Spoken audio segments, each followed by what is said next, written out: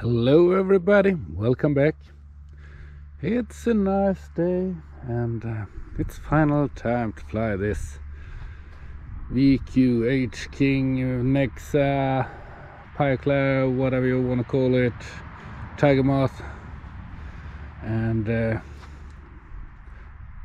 build was really easy, even I could do it. I've done these boards just to keep the wings holding together. I did put these magnets on the battery hatch, made it a little bit easier, and well, what can I say, it's a beautiful build. That's my Jeti Rex 6 assist. I tried to put the antennas on in their position, but I actually lost some signal, too much signal even, and I used the slave receiver for a while, but after putting them the antennas up there, I removed the slave receiver. I don't think I need it. So it's a 6S setup using a Spektrum 5000 as always. It's the only ones I've got. I've got an 80 amp ESC underneath there somewhere. So the HiTec 485 HB standard servos for ailerons, elevator and rudder, and a smaller BB servos for the ailerons up there. I use the standard servo horns, control horns. Just put a lot of glue on this side and on this side, and it seems to hold just fine. Normal CA glue. So I'm gonna assemble this one, and I'll be right back.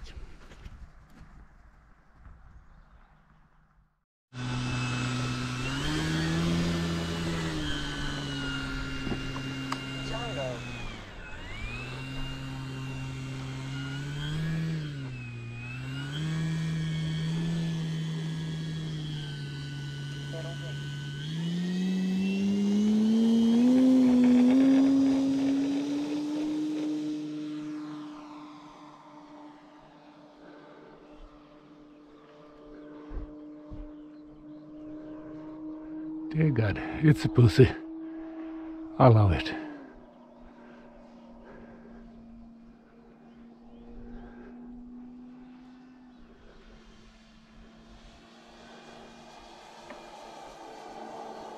Look at it.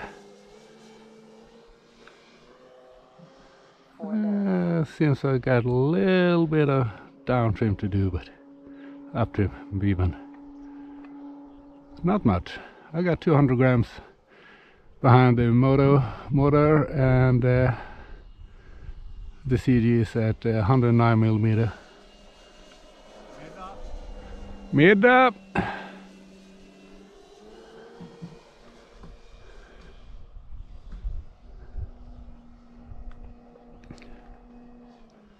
Let's see if we can land this one in one piece as well.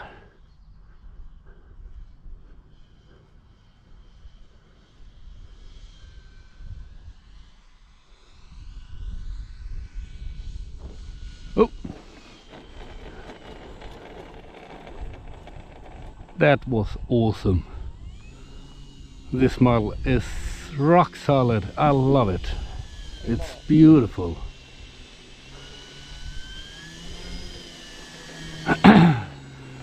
Don't like wind much though, but I guess it's just some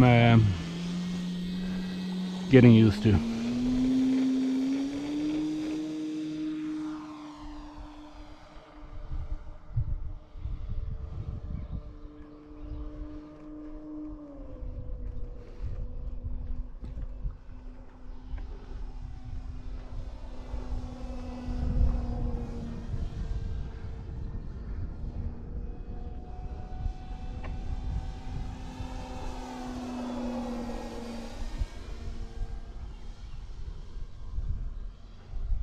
Well, VQ did a great job with this one.